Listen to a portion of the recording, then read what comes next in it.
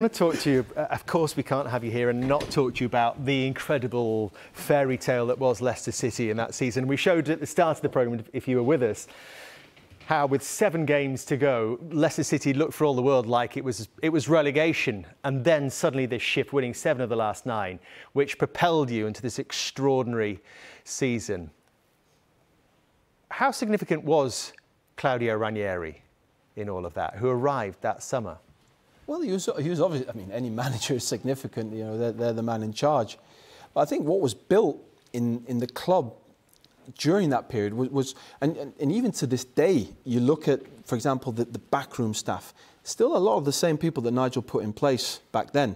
And what was kind of the awakening in those last 10 games was that we found a way of winning, and we found a confidence in winning, and it kind of snowballed. And it was this, yeah, we obviously didn't keep the clean sheets in the first 10 games or so, but we were kept winning games, and that confidence was there. And as we've seen tonight, confidence makes such a difference. When in that season, because everyone was just debating, talking, is it possible that Leicester can win the league? At what stage did you think this could really happen? I remember there was a game before, sorry for interrupting, there was a game at Man City that you won away. I think obviously they were a side then compete with you for the title. I think you won away there 3-1. And that was the first time I thought Leicester could win the league. I mean, what was the feeling in the dressing room? I've thought at Swansea away, we were top at Christmas. I remember we beat Swansea, I think we beat them 3-0 away, and then I remember we were going on our Christmas do after, and sitting on the bus with some of my lads talking, saying, this is possible.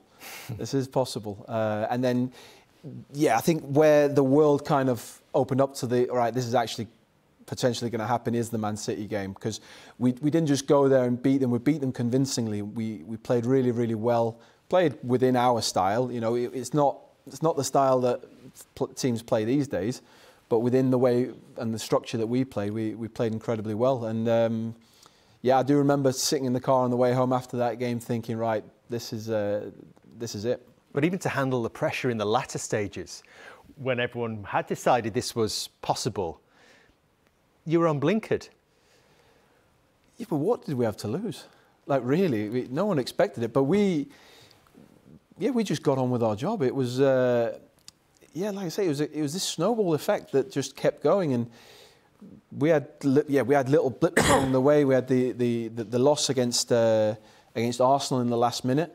We had the West Ham game where John Moss sends off Jamie Vardy, and Leo Joe equalises with a penalty right at the end. So we had to go through these little moments, but ultimately, I don't know, we had a supreme confidence that we were going to do it. It was actually 7 years ago tomorrow that Chelsea and Spurs drew 2-2, and you'll remember. Did you watch the game, incidentally? I watched the last 20 minutes or so. Why? What were you doing? I was actually at home. I was with my family, and I didn't want to watch. I hadn't watched any of Tottenham's games all the way through. I didn't like the feeling of not having control. A bit like tonight. I'm not a fan of that feeling. So you didn't go to the Vardy party, no? I went later. Okay. I went late. I felt that it was important to be with my family that day if it could happen, because the journey had started for us, you know, back Darlington from when I was young. I felt it was important that I share that moment with them as well, because you know, my wife, my children, they've been on this journey with me all the way, and for it to culminate in winning the league, I felt it was important if it was going to happen to be with them. But I was actually still raging from the day before, because we drew at Old Trafford, and I really wanted to win at Old Trafford. And of course, it all came home when you got the trophy against Everton. There were some extraordinary scenes. We were both there on the pitch that afternoon, and I guess that's when the feeling started to sink in for you guys as well. What did it actually feel like, having started that journey, as you say, back at Darlington, to then be a champion? Well, I had this conversation with my dad probably about 4 or 5 years before it. I was going back to my old school to do a talk, because it was a sports school, and about like ambition and these kind of things. And my dad kind of just said to me, right, well, you've always said privately that you're going to win the Premier League? Do you dare to say it publicly? Because this is the opportunity to say it. So I did. I put a picture of myself up on the screen where I was holding the trophy from back in the day when my dad had won it. And I said, I made them a promise, the next time I come here, I'll have won it myself. I don't know where that confidence comes from or came from, but I always had a belief that one day I would win it. The problem with winning is that it's addictive, and it's very, very difficult. So once you have won it, nothing will ever replace that. At the time, you realise, I'm sure, how big winning the Premier League is, but for Leicester to win the Premier League, does the achievement actually grow the longer away you are from when it happened, in terms like it sinks in the longer you look back and think, when would a team like Leicester or their journey ever win a Premier League title again? Yeah, I think it does in many ways. I think while still being active, I don't really think back a lot. I don't really spend a lot of time thinking back. But if I do take a step back and look at a team like ourselves to go and win the best league in the world, then it is an outrageous achievement. And I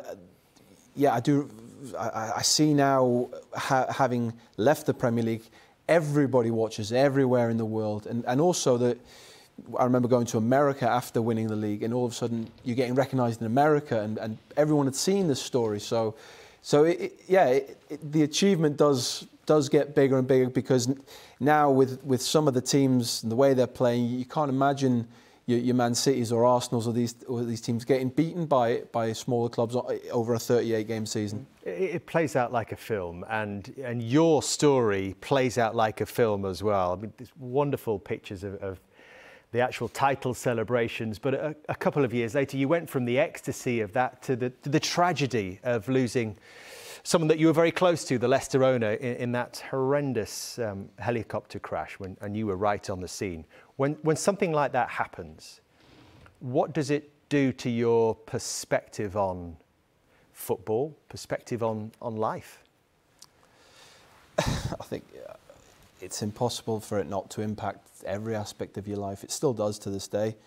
You know, just to get in any kind of aircraft is difficult. In a way, it makes you a lot more grateful. Makes you a lot more grateful for what you have and what you're doing every single day. It also makes you scared, because you know that it can be taken away from you instantly. And if it can happen to a man as good as Konvichai, then it can happen to anyone.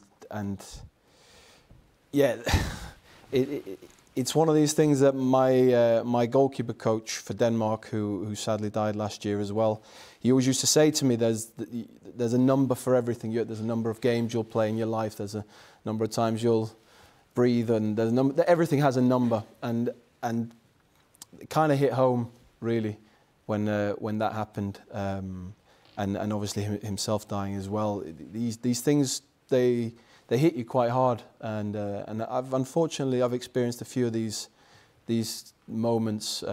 Christian Eriksen as well. Yeah, with Christian as well. Luckily, a very different outcome. But yeah, it does. It scares you in a way. It does change your perspective on life completely. Like I say, I'm a lot more wary of things. Probably a lot more scared of things in many ways, but also a lot more thankful for the days and the things that I do have. And it must as well tighten your bond with a football club. Players come, players go. But the things that you've been through, the experiences that you've had with Leicester City, do you feel like that story still has another chapter to run? I don't think my chapter with Leicester will ever end. You know, we joked before, I still say we. The club will always be a part. I came to Leicester as a young man needing a home and needing somewhere to be accepted for who I was and not for what everyone else thought I should be. And Leicester gave me that. And yeah, there's definitely, even after 11 years, there's still something unwritten for me there. Kasper, obviously, speaking to you tonight on the show, watching you perform, you're definitely a huge character, got a personality. I mean, we see the odd goalkeeper becoming a manager. Would that be something you'd be interested in, or coming into this side of the game? It feels like you will have a role in the game when you finish playing. I don't think I could ever leave football. I love it too much. It's such a fine balance, I find, to kind of talk about what's next, because for me there's a long way till that happens. You know, I feel physically great. I want to play, if I can, next 4, 5, 6 years if possible. But afterwards, yeah, there's lots of things that do interest me. Things like this interest me, but management, maybe a sporting director role, something along those lines. I enjoy performance, not just when it comes to football, but in general. I really enjoy people that are at an elite level of whatever they're performing. You know, I work a lot with psychologists and performance psychologists, and that side of it interests me a lot. So I'm obviously considering what may be the case one day, but at the moment, like I said, there's a fine number of games you get to play in your life, and I'm trying to enjoy every single one of them, the ones that I get.